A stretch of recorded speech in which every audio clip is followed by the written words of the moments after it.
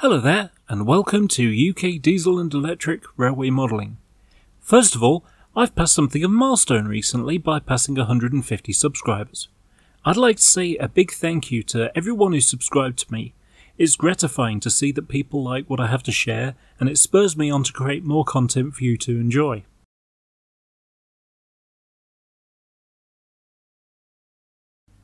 For this project, I'm going to renumber a rake of Network SouthEast liveried coaches.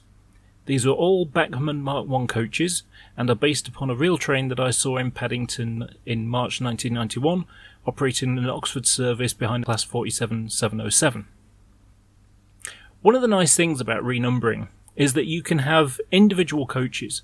This allows you to imprint your own identity on your layout instead of having the same ones that everybody else has.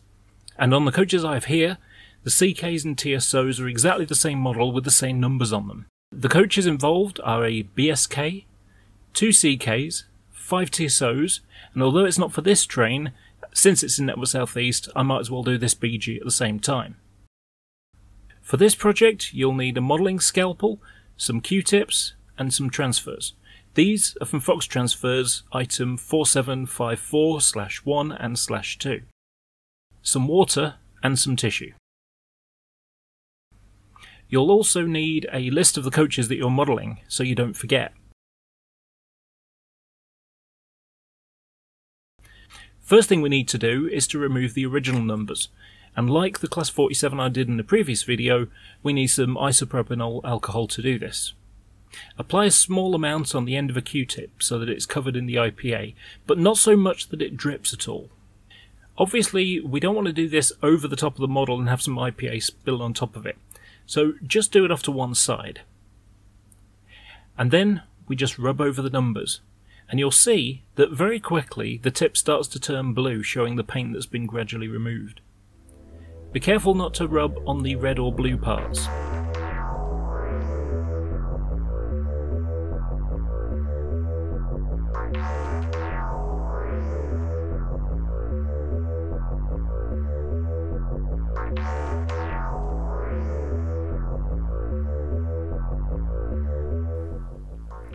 As you remove the blue numbers, the end of the Q-tip pushes a little paint at the end just where the tip is stained.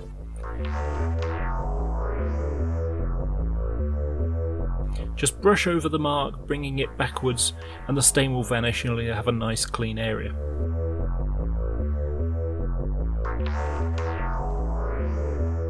Afterwards, I lick the blunt end of a Q-tip to make sure the IPA is all cleaned away so it won't attack the white anymore.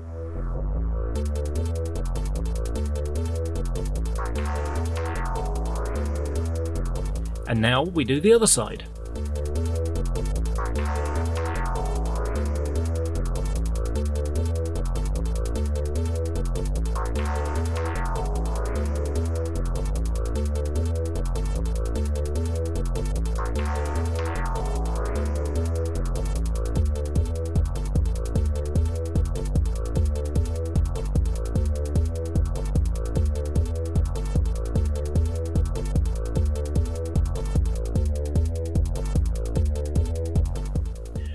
We now have a number-free coach.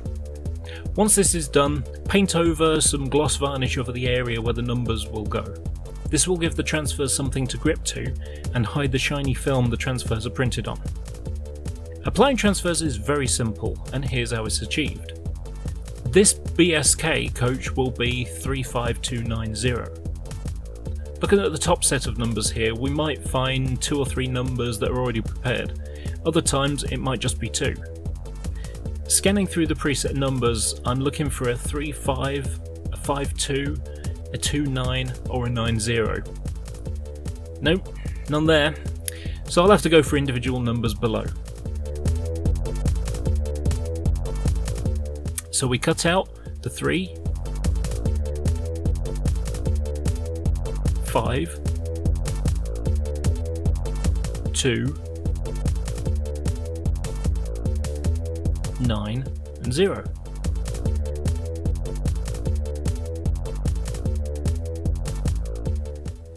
Just trim off the line underneath and line them up.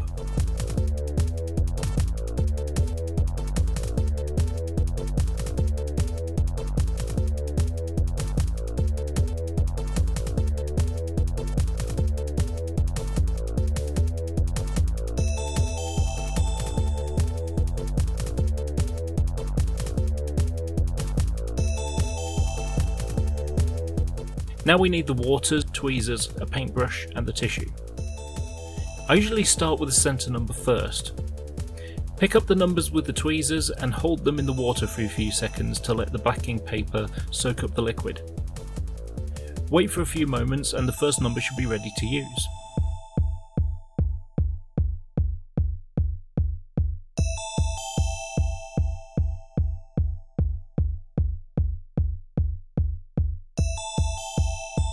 I wet the surface of the coach slightly and then we pick up the middle number and just slide it off the backing paper and onto the model.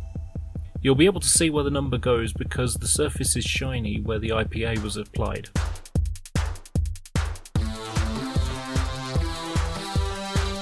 And now we just push it around until it's in the right place, making sure that it's flat and level.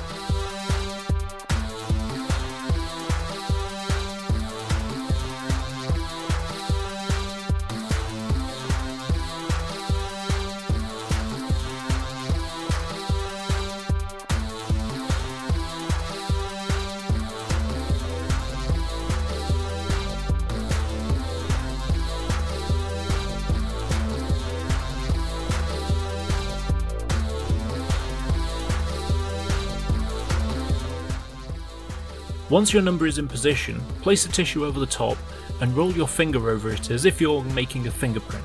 This will squeeze out any water under the transfer and soak it up into the tissue. Now our first number is on, we can apply the next one. You want to give the first number a few minutes to dry hard in place before applying the second.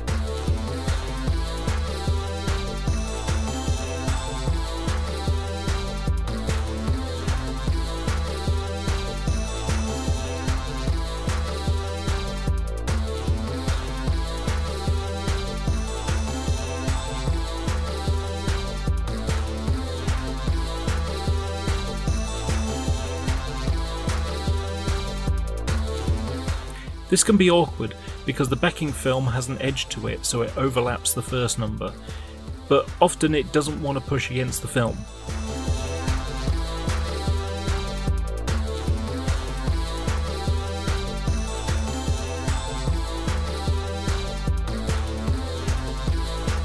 If you've noticed, I've used the flat line of the paintbrush to make sure the numbers are properly aligned. Once you get into the swing of things, it becomes quicker and easier to do.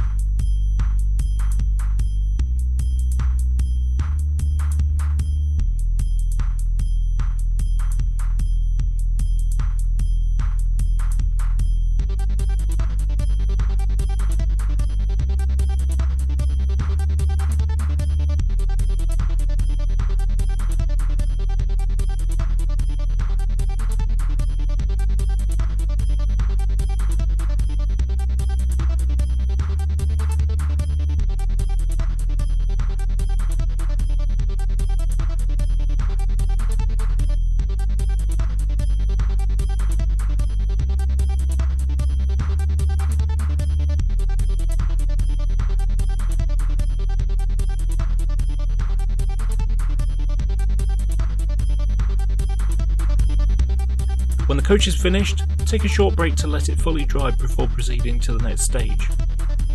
We now want to put a layer of varnish over the transfer to protect it from being scuffed by picking it up carelessly or damaged if there's a derailment and it falls on its side. Use another coat of gloss varnish again to hide the backing film from the transfers. I use Vallejo's 470 acrylic gloss medium. It dries nice and fast and is easy to apply. Just thin it down with a little water and brush over the transfer, then put the coach on one side and leave it to dry.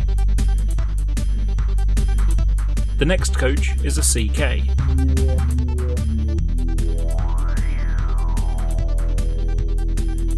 The first two numbers on the coach are ones I need anyway, but when comparing the Bachmann printed numbers to the transfers, the colour and size are slightly different, so I'll just replace all of them. Again, I wet a Q-tip with the IPA and proceed exactly as I did with the BSK. Fortunately for me, this coach will be 7158, and one of the transfers has 158 already prepared for me, making life much easier. Like before, I cut it off, and this number 7. Trim them down. Soak them with water. Apply the largest transfer first. It will be less likely to be knocked when a second transfer is pushed up against it.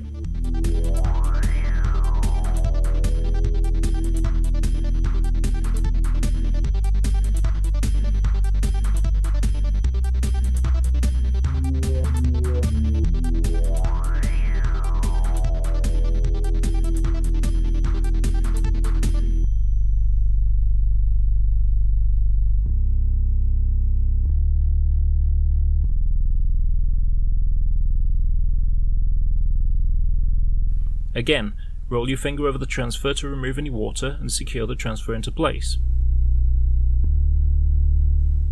If you've noticed, I placed the 7 on top of the 158 and slide it across the top and to the left rather than pushing against it. This is an easier way of achieving the correct placement.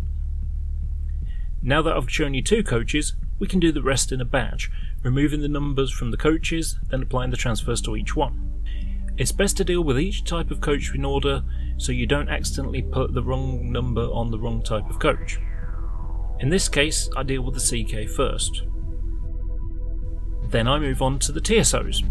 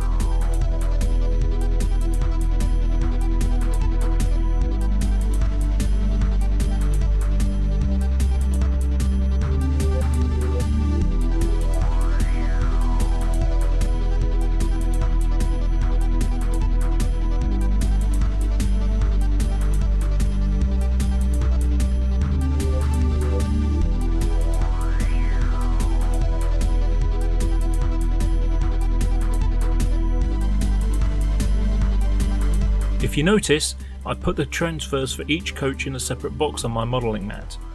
This makes it easier to put the right numbers on each coach without mixing up the order of the individual numbers.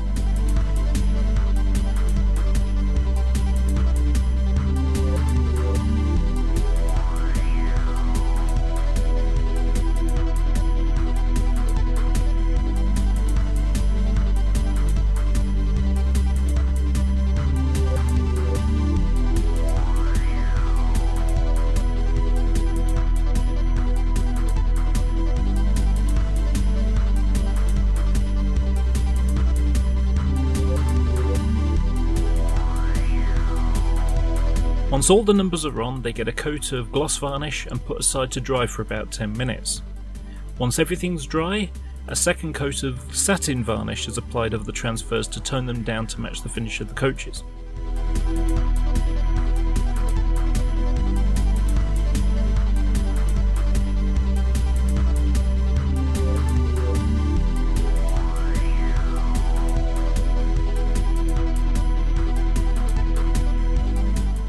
There's more to be done to these coaches, but that'll have to wait for another video.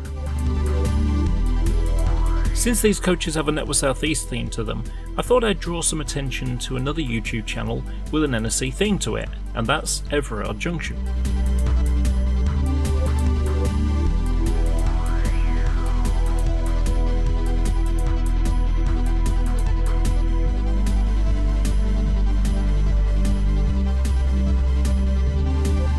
Richard does some excellent modelling, including repaints and detailing to his rolling stock, which is a rare thing on YouTube and one of the reasons why I make my videos.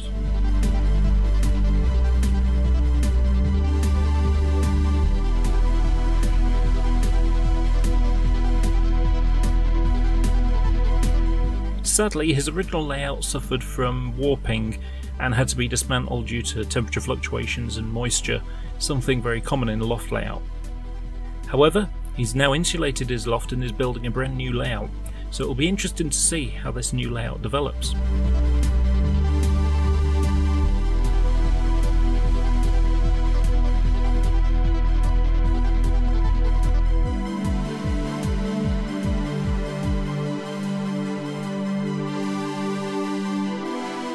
Check out his channel, which can be found in the description below. Thanks for watching.